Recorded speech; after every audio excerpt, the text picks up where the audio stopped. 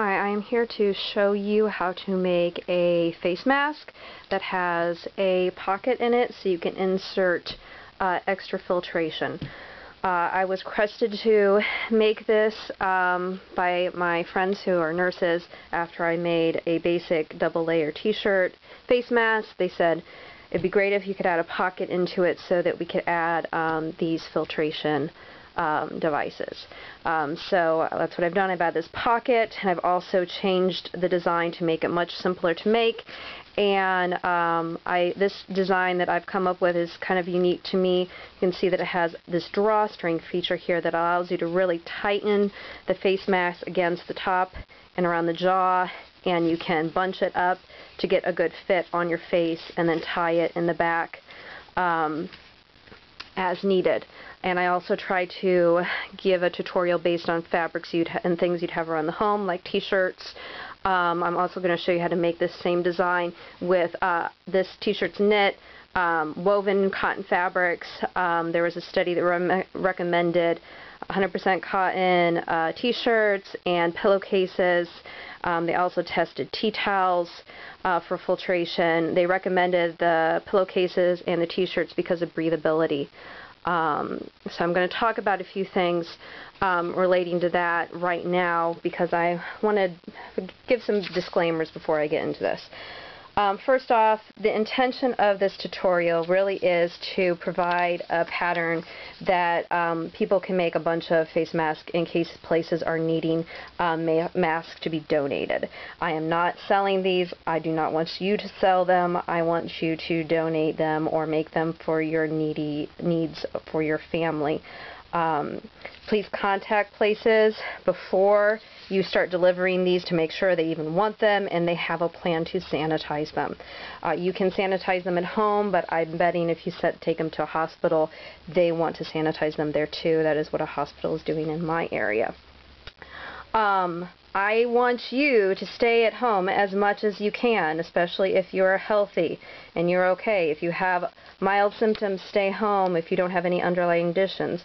You can make this mask to go out for needed trips, like to the grocery store, but please do not make these to wear yourself so you can go out in public more and socialize. Please stay in and hopefully sew these masks.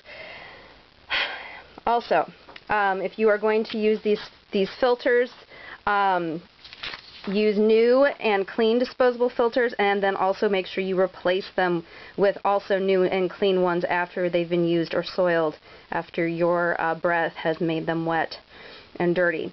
Non-woven cloth is the best, and they recommend tissues, dried wet wipes, toilet paper, and I am a sewer and I have a lot of non-woven interfacing around. This is non-fusible. Fusible might work, I'm not sure, but any non-woven fabrics, they say, are great for filtration. Last but not least, please, if you have an underlying condition and you have been given a better mask, use that one, not this one. Use the best mask you have. If you only must go out, please stay home. Because if you have a mask with very high filtration, you need to limit how much time you wear that, because the more filtration, the harder it is to breathe and can lead to breathing problems. Because of this, people with heart conditions really should not be wearing high filtration face masks for a long time. You can cause problems and end up at the hospital just because you put a face mask on for too much. The main thing is stay home if you can. If you have to go out, or if you have to be in a place where there's people congregating, hospitals, nursing homes, etc., places where people need these face masks and can't get a hold of the real ones, the industrial, non-woven ones, and they're asking people to make them. That's what this is for. Alright. So, how to make a face mask out of a t-shirt. So here's the t-shirt. I tried to maximize my area of cloth, and so I could get 4 adult size face mask rectangles and then probably 2 kid size ones out of the top of this t-shirt. When you cut it, you want at least 11 inches to 12 inches wide for an adult, because you want to make sure you get a nice 9 to 10 inch finish on an adult size, 9 for a small woman, 10 for an adult male. And I cut my piece 11 inches wide here, and then I use the rest of the fabric here to make the strips that are for the cording. They're about 1 inch wide, but you can make them a little narrower if you need to get in the amount of strips you need in order to make all the masks for the t-shirt. So I just got my width for, and that's the direction that's going to go from here to here, and then I folded my t-shirt in half and cut along that, and then I cut along the fold at the side seam in order to get the final size. But it's about roughly, this one's about 10 inches wide, it might be 11 or 12, but you can, this one is a size medium shirt. If you have a large or extra large, it'll be big. The width is not going to matter too much because we can overlap this envelope in the back. If you want to, I'll also show you how to finish the edges here if you want to do that too. That's what you have to do on the woven fabric mask, but I'm trying to make a real quick and easy t-shirt one that hopefully people can make a bunch of if they are needed. So this has minimal finishing.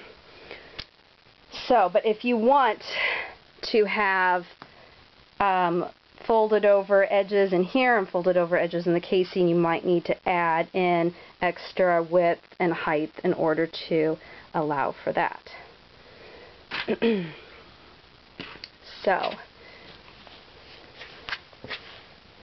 the first step after you have your cut piece is you need to fold it. You need to fold it, and then the direction of the t-shirt that you want is the t-shirt should be, the grain should have been going this direction in order to have the right stretch to go around the face. So you want to fold it over with a little bit of an overlap. So fold it this way and that way. And I've been kind of gauging about 5 inches high for an adult and about 4 inches high for a child. So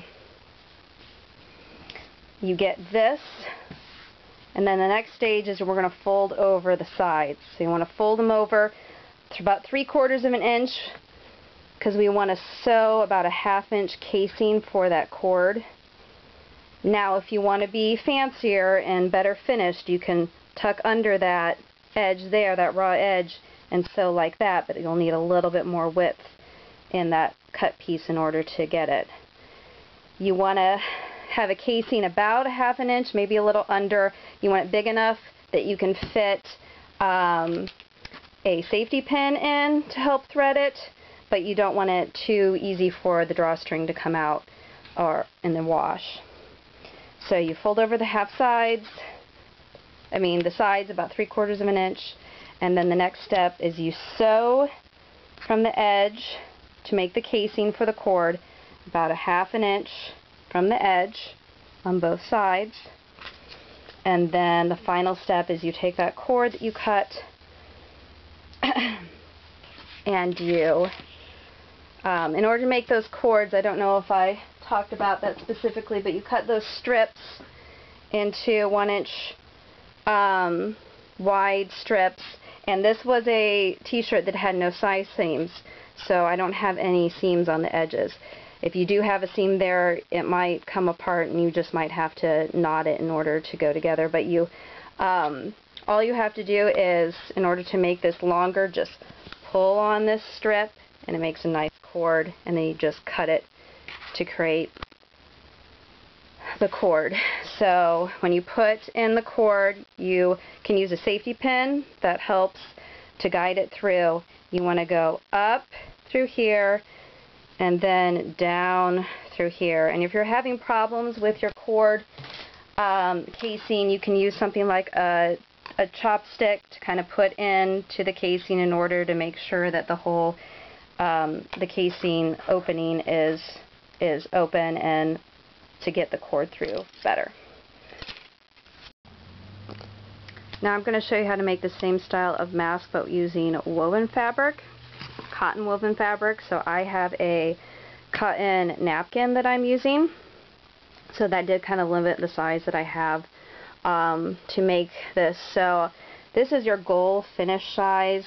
You want an adult one to be about 4.5 by 9 for a smaller head size, up to 5 by 10 for an adult, or make these, see if you want them even bigger. But again, I'm just trying to maximize my fabric too, so make them as big as you can for your fabric.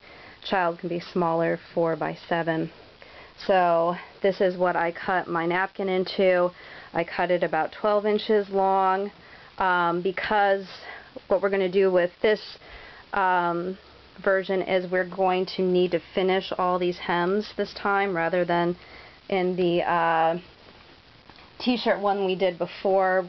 We didn't really need to finish those because t-shirt edges they cut, and I've washed this to wash test it and it was fine with these raw edges, but you can still finish the edges if you want to in the t-shirt one. It just kind of makes this seem a little wonky and takes more time.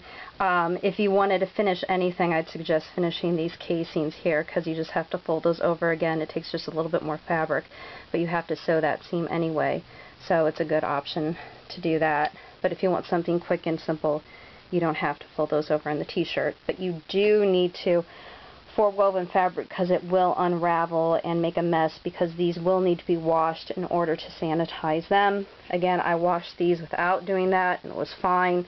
It does not need to be hemmed, but woven fabric will be. So again, you just need enough fabric to make sure you can fold this up and have room for those hems and those casings either direction. So for this one, I ended up making it about 12.5 inches wide.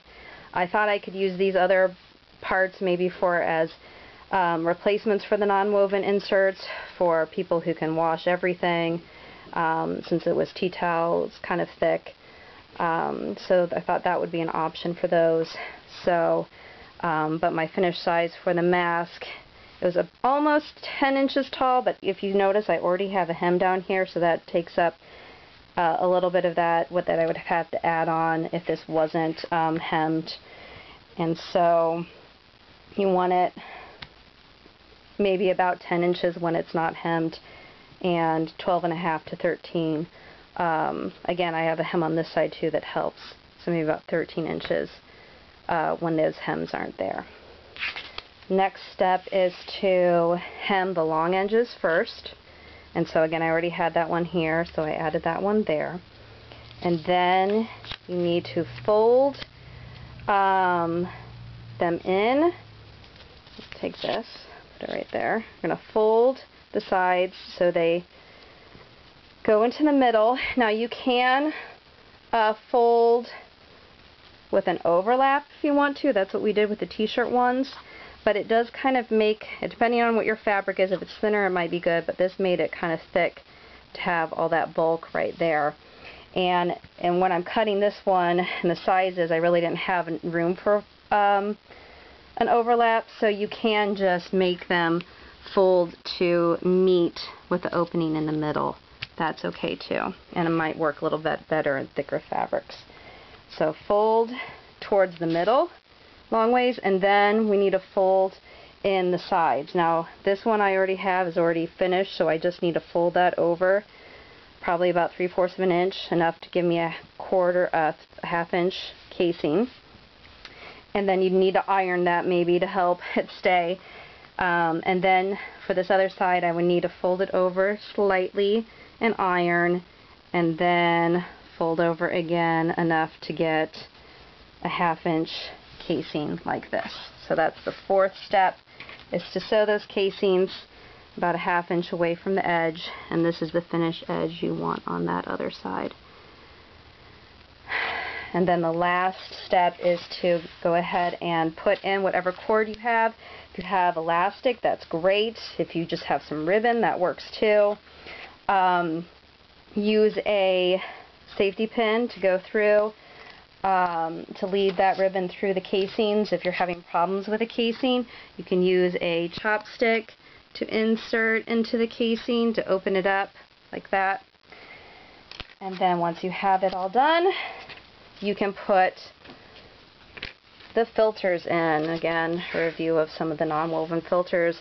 And I had leftover of this fabric, and so I thought I can possibly make a washable filter from that too, from my own. So, a refresher again, this is the woven. It does not, with woven it's not going to bunch up as much, not be as tight. The t-shirt I think does a little bit better of the bunching and stretching and fitting. So please let me know if you have any questions. I'll see if I come up with any more ideas. But again, please make these to donate. Stay at home as much as you can. You can wear these to the grocery store only if you have to go out, but please stay in and sew and do other things to keep yourself happy and healthy. Only use clean and new disposable filters and replace them.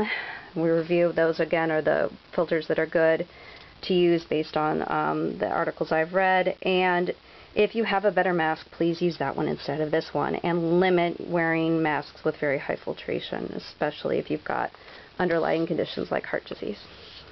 Thank you so much. If you have any questions, please let me know. Stay healthy, my friends. Bye.